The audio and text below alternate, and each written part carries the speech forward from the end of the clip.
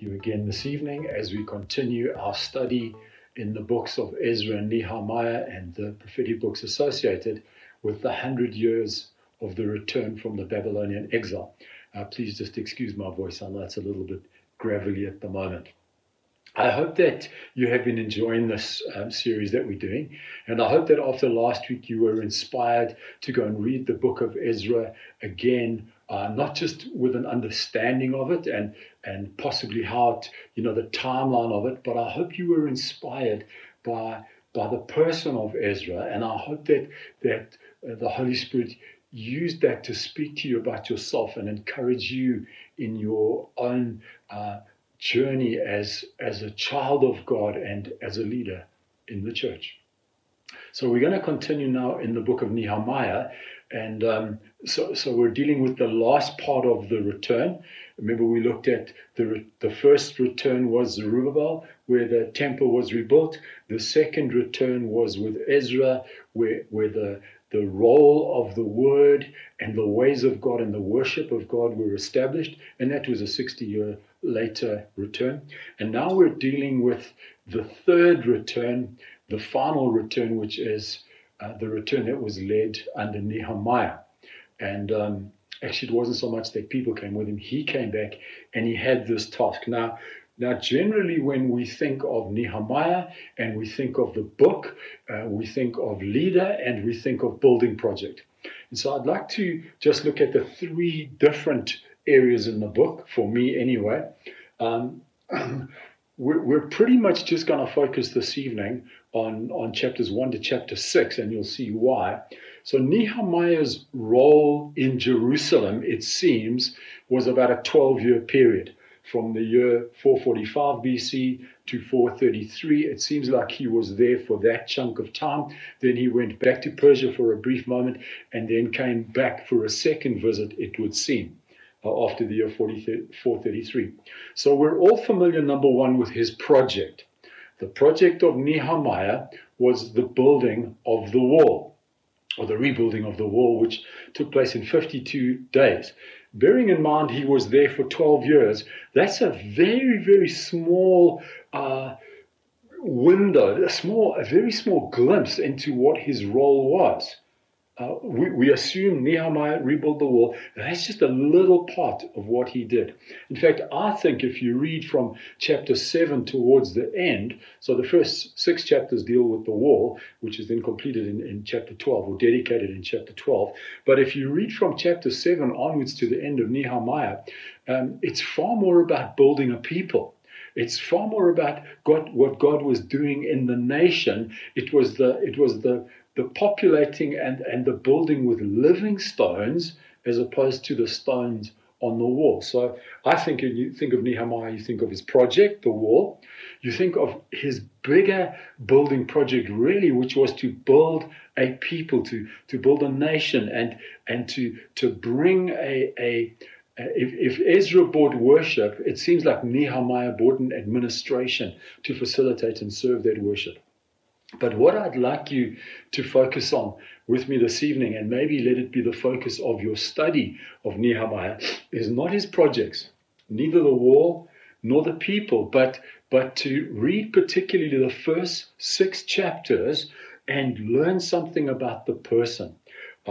It's funny how we stereotype leaders. We do that today, and we look back in the Bible and we stereotype Abraham was this, and Moses was this, and David was this, and Joshua was this, and somehow Nehemiah is this.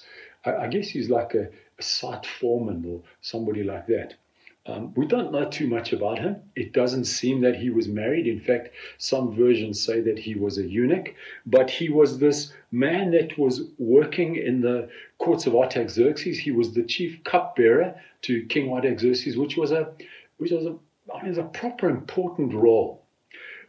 So I'd like to go through, and as you study these chapters, you will see other points, and that's what we're doing this for, that you would study and see these things. But the first thing I'd like to talk about, or just bring to your attention with regards to Nehemiah, is he was a person of such deep concern for the people of Israel. So here he is in Persia. He's got a good job. He's a successful man, and But his concern, his heart, is always with his people back in Jerusalem. And so chapter 1 and verse 2 kind of like sums up Nehemiah's heart towards his people. It says, Hanani, one of my brothers, came from Judah with some men, and I questioned them about the Jewish remnant that had survived the exile and also about Jerusalem.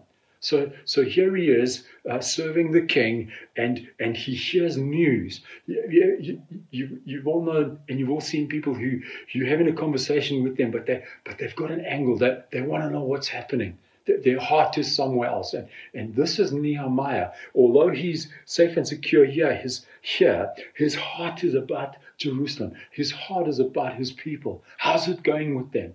So that's the first thing we see. Now, I'm not going to give you the chapters and the verses, because I'd like you to as you look at this man Nehemiah, and I trust that God the Father by the Holy Spirit will speak to you about your own person, your own devotional life, your own leadership journey, your own leadership role. That's really what I'm hoping will be sparked inside you. But the second thing I see with Nehemiah is, yes, he was a man of what do they call these days on the Strengths Founders? He was an executor, he made things happen, but he was a man of prayer. His first response to a need, you see it quite clearly, was to pray and to fast and to wait on God. And so we saw in Ezra a man of prayer, and we see here in Nehemiah a man of prayer.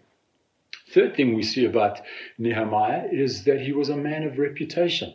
He had a name in the marketplace. He held down a responsible position. He was taken seriously by his reputation. Next, we see that he was a man of empathy. So when he realized what was going on in Jerusalem, when he realized the state of the people and the state of the city, it wasn't a case of them and us. He identified so deeply with the pain, with the circumstances, he identified with the failure. He identified with the shortcoming. He wasn't saying, look what they're doing, or look what they're not doing. He was identifying with them.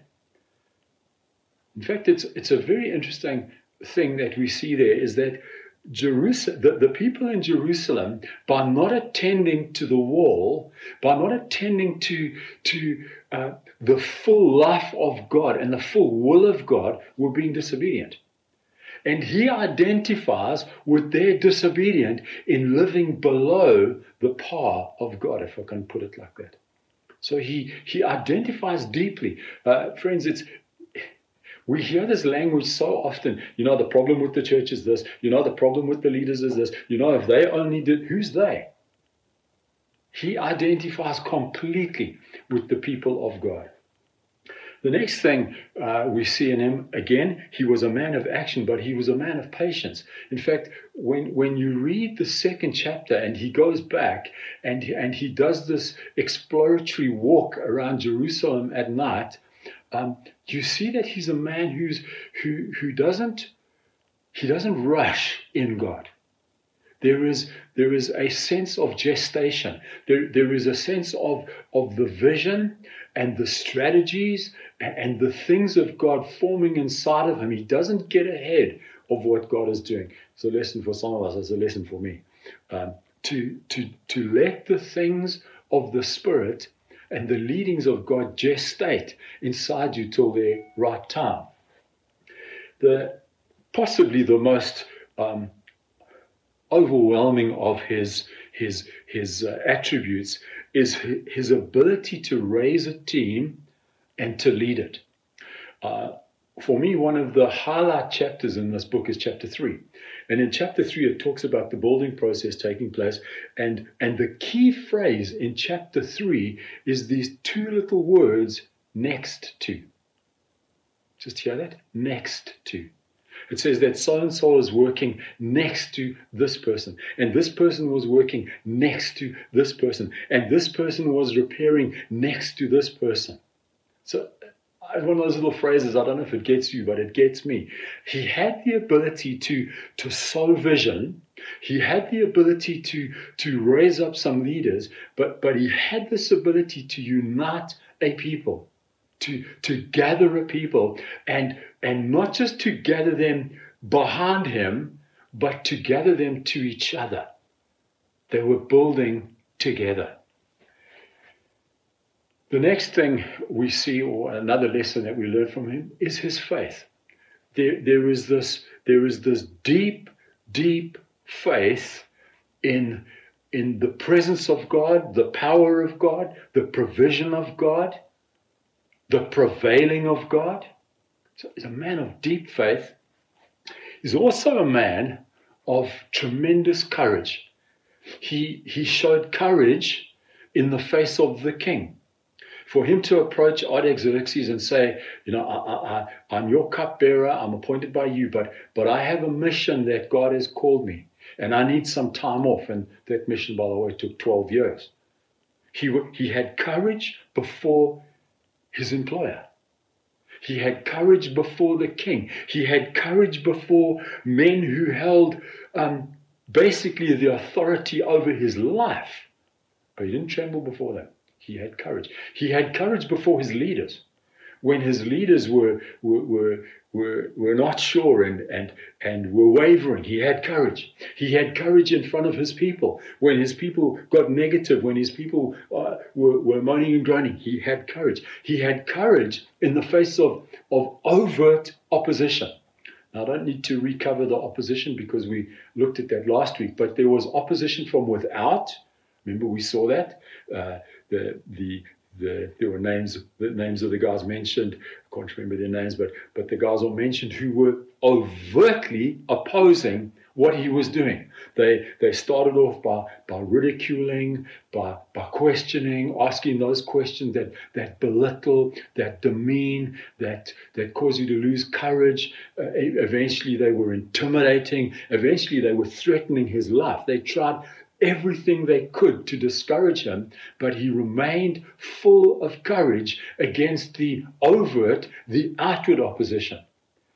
But I think that the harder opposition was the opposition that came from his own people and their discouragement. And the one verse says that they kept on repeating. You know, when somebody brings you, you know there's a problem, you know there's a challenge, somebody brings you that thing and you already know, but they have to repeat it over and over and over again. He put up with that. And so he was a man of tremendous courage against the opposition. And then lastly, and you will find other points, but just for the sake of my sharing with you tonight, the last thing that really gets me about Nehemiah is his concern for the poor. Now, you'll read, I think it's in chapter 6, chapter 5, that economically it was a terrible time that the rebuilding of the wall took place. And basically, rich Jews were selling poor Jews. They had got themselves locked into financial contracts, and there was something horrific taking place. And you read the way Nehemiah deals with it. He not only sorts out the kind of labor relations and this horrific thing of Jews being sold as slaves to pay their debts, but his own generosity. You'll read it in chapter 5. His own generosity. It's pretty relevant. His own pay cut. His own self-sacrifice of those things that he was entitled to as a governor. His paycheck, his menu, his daily menu, the stuff that he was entitled to. He didn't. Not only did he not abuse it, he didn't use it. And he maintained this really high regard and high concern particularly for the poor. So that's some of the things we learn about this person of Nehemiah in the first 6 chapters. And then from chapter 7 onwards, it's really about the building of the people, the building of this administration. And then you'll see that in chapter 13, he returns back to Persia, and then he hears of issues again, and he returns again in about 433 and some of the things that he's put in place have slipped, and he just goes in again and reestablishes the ways and the will of God amongst the people. So I hope that this little glimpse we've had into Nehemiah really inspires you. Firstly, in your own relationship with God the Father, God the Son, and God the Holy Spirit. And I pray that as we've looked at these examples, you would know God more, you would seek God more, you would love God more. But I pray that this just sheds light on your own journey in God, and particularly your leadership journey. And maybe against the backdrop of Nehemiah, you do a little bit of an audit on your own person. We'll join you now for a discussion. Thank you so much.